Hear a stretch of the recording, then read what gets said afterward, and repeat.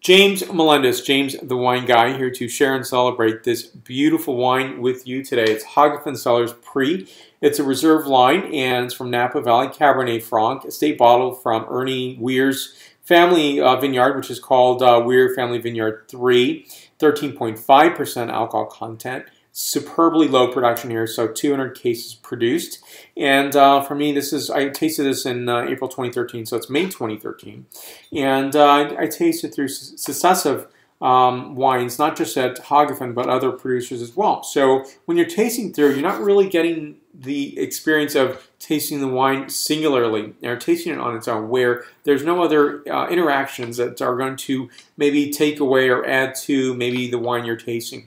So for me on this, I did a pre-tasting, and a little humor there. And for me, this is a phenomenal wine. It was even more memorable than when I tasted it at the tasting room itself, and it was just phenomenal. Something that I think is just gorgeous in terms of its scent characteristics. So take time to smell and taste your wine.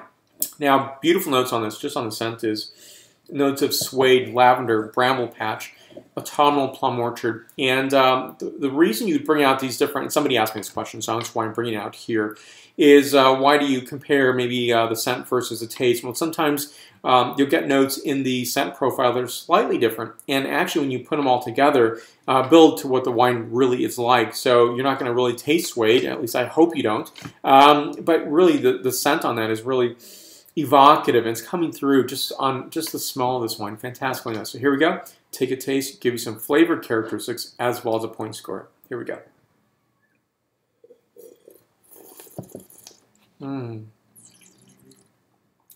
Elegant, beautiful. Just on first taste, you're thinking Cabernet Sauvignon, but immediately on the finish, you're knowing that this is Cabernet Franc, and it's a handsome Cabernet Franc. It's just definitive. It's evocative. It's nuanced and yet expressive. And I don't really get that excited about Cabernet Franc that often, but this is one that I have.